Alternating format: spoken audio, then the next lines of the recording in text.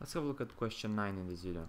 So, suppose we view current and future consumption as one-to-one complements. What would be the optimal bundle now? Well, because we view them as complements, it means we care about them equally. We would like the same amount in the present and in the future, meaning that in the optimal bundle, the consumption in the present must equal to consumption in the future. So how can we get to that? Well, we have to use our intertemporal budget constraint, which is this one, intertemporal budget constraint. Now, how can we write this intertemporal budget constraint? Since this is a line, we can write the shape of a line. So let's do it. We have that consumption in the second period, C2, equals to the intercept, which is 430.5, minus the slope. And recall, what is the slope of an intertemporal budget line? Is the 1 plus the interest rate, because that's the opportunity cost of not keeping the money in the bank.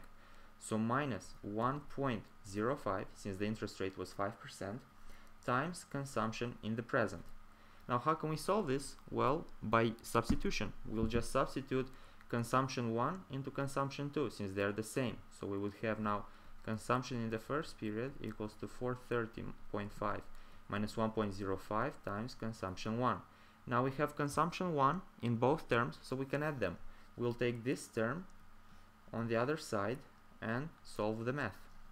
So we would have consumption 1 plus 1.05 consumption 1 equals to 430.5. Let's zoom out to get some space here.